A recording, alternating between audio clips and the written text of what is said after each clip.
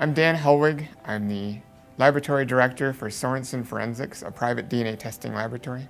I've been in DNA in some way, shape, or form for 12 years.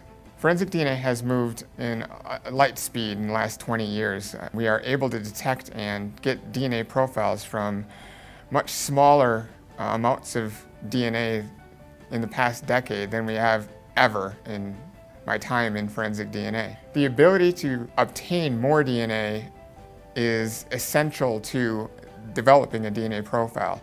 The more DNA we can get, the better and more easily we are able to interpret the DNA that we obtain and develop those DNA profiles that we work with. The problem is collection has not moved. We're basically using the same technology we did 20 years ago today.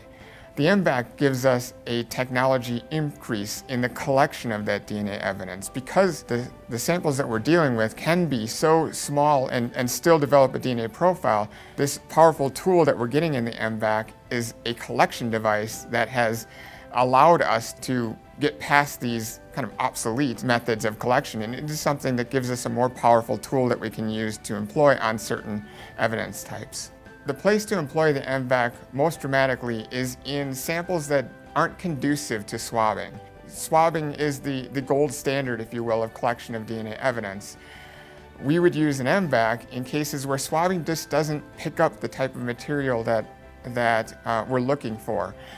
Surfaces that are porous, that are fabric oriented, and even to other type of porous surfaces such as rocks and bricks. Places where the skin cells, the DNA itself, can get stuck in the nooks and crannies of the material and need that higher technology system of collection are places where we would take that powerful M-Vac tool and employ it for collection to pull it out and get it available for DNA processing rather than swabbing. There's literally no difference in how we process the sample that comes off of the M-Vac versus what we would use in swabbing itself. Without the M-Vac tool in our toolbox, we certainly wouldn't have had the ability to obtain these DNA profiles that were pivotal to solving cases that have come through our lab.